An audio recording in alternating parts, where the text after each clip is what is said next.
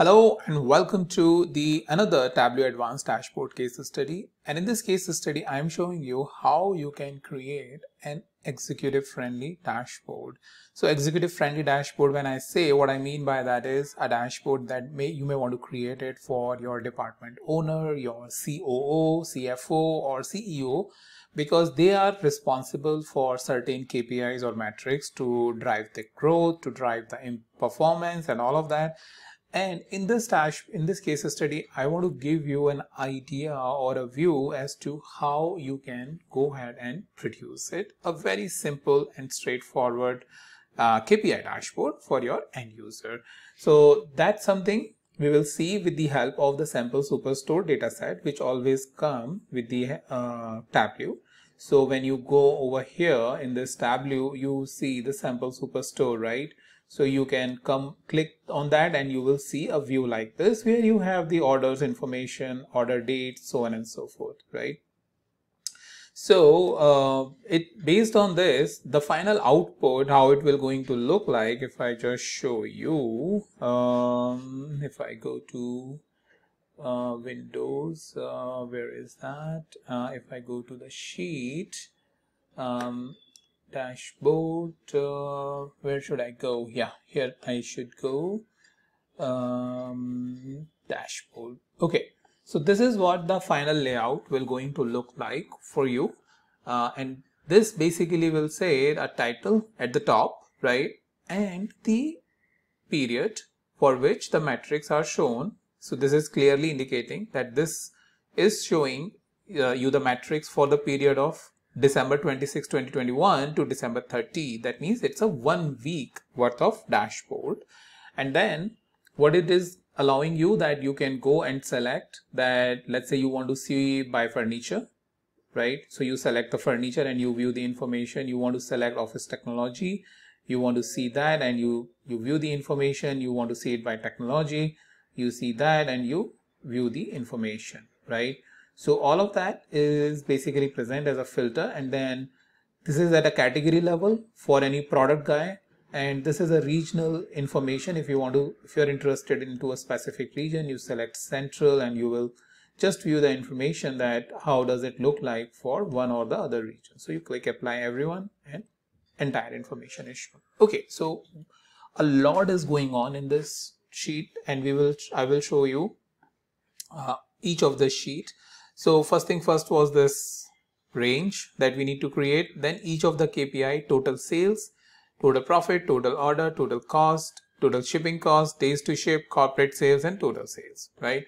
And then what you have is basically a KPI information, that what is your sales look like week on week, how much it has increased or decreased, what is your target, right, which may be coming from your target file. In this case, I have manually specified it.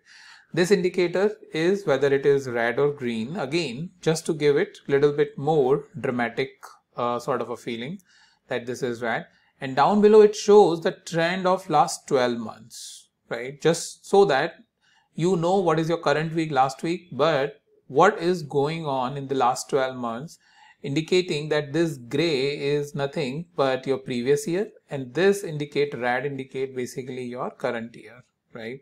And you can see that even this line is also color coded. When it is green, the line is green, right?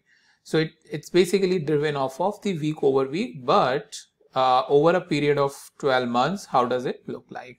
Is it going up? Is it going down? What's going on? So in one view, your exec is able to get an idea if something is improving, may not week on week, but overall it is improving, or it is stagnant, right? Days to ship, we are not changing, maybe a cause of concern, or something is declining, right?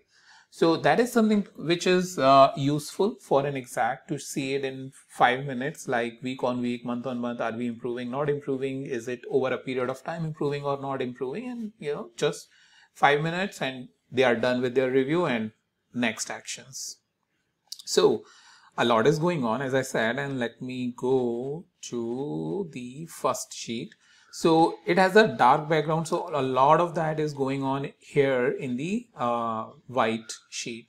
So what it is having is the latest day, which is I'm identifying based on the formula, and the week start, something you should be able to create a text like this which is a user-friendly text, right? If this is helpful.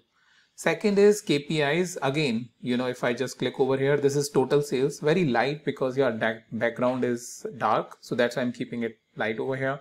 So what you have is the KPI, all the KPI in one single place. You can see I have created each one. CW is nothing but current week, sales week change, sales target, green, red, what it is, right? So a lot is going on over here to create entire one KPI card for this. Then we have the sales line color, which is the divider, right? Then what you need to create is this area. Again, this indicates that I am using, as you can see, multiple dual axis information with the 2021 sales, 2020 sales, and using the color coding, I am indicating whether it is positive or negative. And then this is another, which is nothing but the basket size. Same information is basically continuing. And then this is a corporate area sales, profit KPI, profit line color, profit area, order KPI, so on and so forth. So whole idea is, if you are able to create one KPI, you will just keep on replicating it for the rest of the KPI until you create this 8 or any number of KPI that you have, like 6 KPI, 8 KPI, 10 KPI, doesn't really matter.